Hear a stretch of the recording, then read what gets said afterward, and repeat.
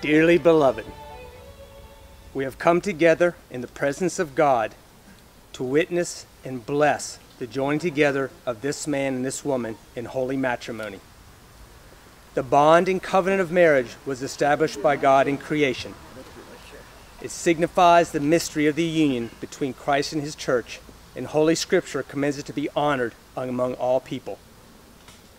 The union of husband and wife in heart, body, and mind is intended by God for their mutual joy, for the help and comfort given one another in prosperity and adversity, and when it is God's will, for the procreation of children and their nurture in the knowledge and love of the Lord.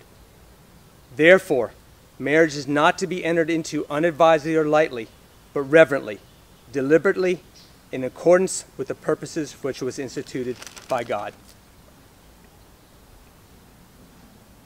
Into this holy union, Amy Sun and McLean Wilkeson now come to be joined. If any of you can show just cause why they may not lawfully be married, speak now, or else forever hold your peace. Amy and McLean, I require and charge you both, here in the presence of God, that if either of you know any reason why you may not be united in marriage lawfully and in accordance with God's word, you do now confess it.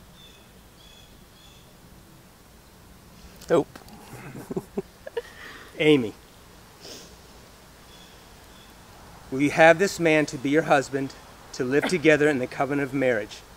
Will you love him, comfort him, honor and keep him in sickness and in health, and forsaking all others, be faithful to him as long as you both shall live? I will. McLean, will you have this woman to be your wife, to live together in the covenant of marriage? Will you love her, comfort her, honor and keep her in sickness and in health, and forsaking all others, be faithful to her as long as you both shall live? I will. Will all of you witnessing these promises do all in your power to uphold these two persons in their marriage? We will. Yes. We will. Who presents this woman to be married to this man? We too. Let us pray. O gracious and ever-living God, you have created us male and female in your image. Look mercifully upon this man and this woman who come to you seeking your blessing, and assist them with your grace, that with true fidelity and steadfast love they may honor and keep the promises and vows they make.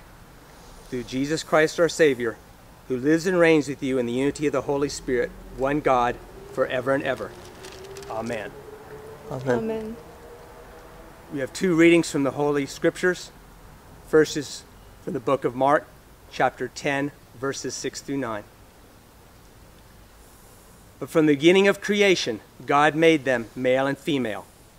Therefore a man shall leave his father and mother and hold fast to his wife, and the two shall become one flesh. So they are no longer two, but one flesh. What God has therefore joined together, let not man separate. And from 1 Corinthians, chapter 13, verses 1 through 13.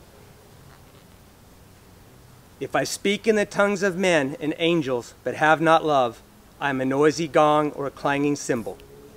And if I have prophetic powers and understand all mysteries and all knowledge, and if I have all faith, so as to remove mountains, but have not love, I am nothing.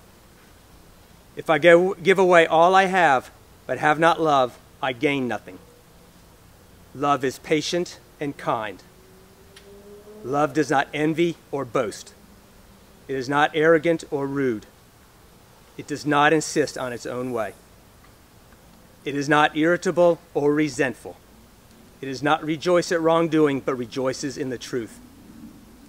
Love bears all things, believes all things, hopes all things, endures all things. Love never ends. As for prophecies, they will pass away. As for tongues, they will cease. As for knowledge, it will pass away. For we know in part, and we prophesy in part. But when the perfect comes, The partial will pass away. When I was a child, I spoke like a child. When I became a man, I gave up my childish ways.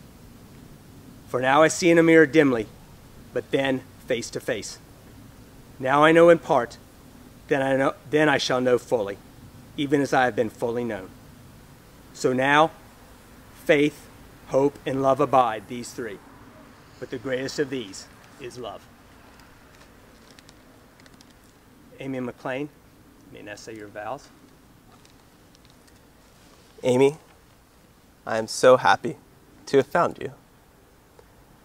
I promise to be your partner, your lover, and your friend, to sing and to laugh with you, to dance with you, and to share our struggles and our triumphs. I promise to be your adventure buddy, whether we're staying in a Hawaiian bungalow or in a truck stop off Iowa 80. Amy, I am so happy to be in love with you. I promise to build a life and a family with you, to journey through this crazy world, come pandemics or lockdowns or desert thunderstorms or anything else that comes. I promise to always have fun with you and to always remember how blessed I am to have you to share my life with. Amy, I am so, so happy to be married to you. McLean, before we met, I was uncertain and alone, and I was so stressed about things that were outside of my control. But I remember on our first few dates in Land's End, Golden Gate Park, just walking with you, being with you, I realized that you made me happier than I had been in a very long time. And I'm certain that we had found something very special. I love you so much, McLean. Together, we are unstoppable. Whether we are driving across the country during a global pandemic with no plan, or building the next generation defining company, or replacing the use of fiat currency globally, my love for you is immutable. I promise you, I will always be there for you.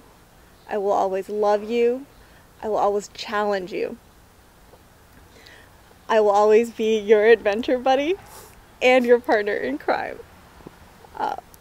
And in the words of one of our favorite novels, Dune, the future remains uncertain, and so it should be, for it is the canvas upon which we paint our heart's desires. Cole, bring the rings, please.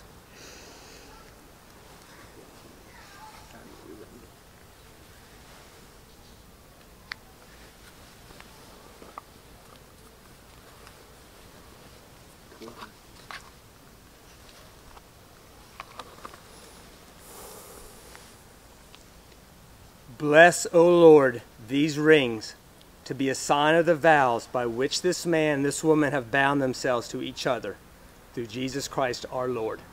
Amen. Amen. Amen. Place the rings on each other's fingers.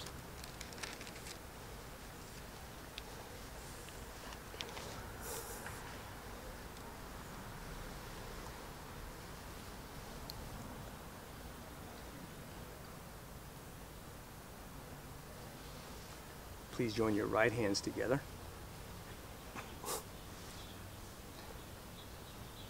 Now that Amy and McLean have given themselves to each other by solemn vows, with the joining of hands and the giving and receiving of a ring, I pronounce that they are husband and wife, in the name of the Father, and of the Son, and of the Holy Spirit. Those whom God has joined together, let no one put asunder. Amen. Amen. Amen. Let us pray.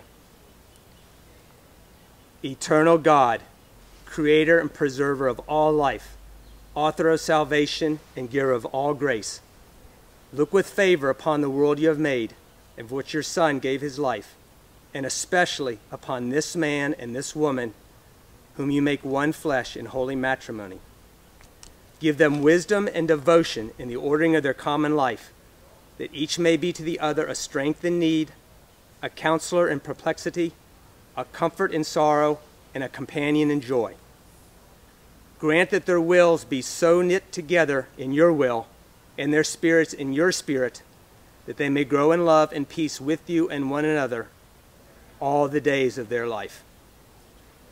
Give them grace when they hurt each other to recognize and acknowledge their fault and to seek each other's forgiveness and yours.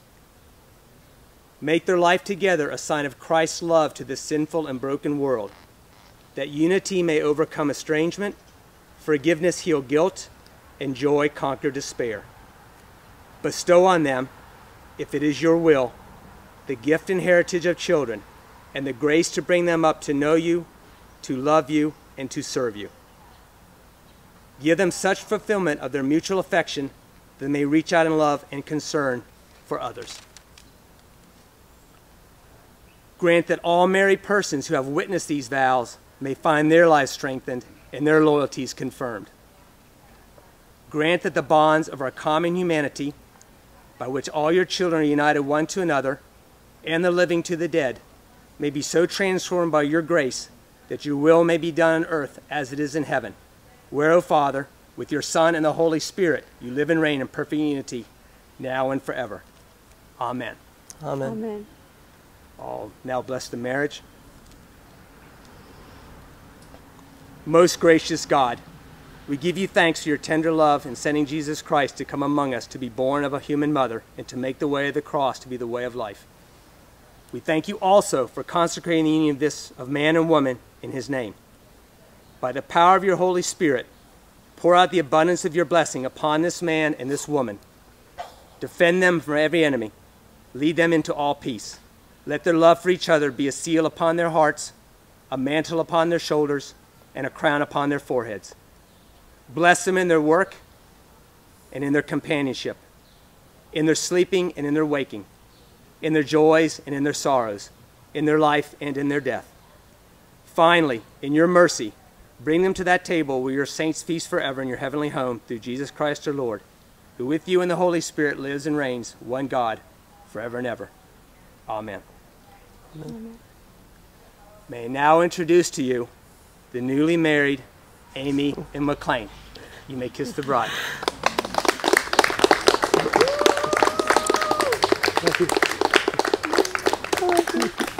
The peace of the Lord be always with you.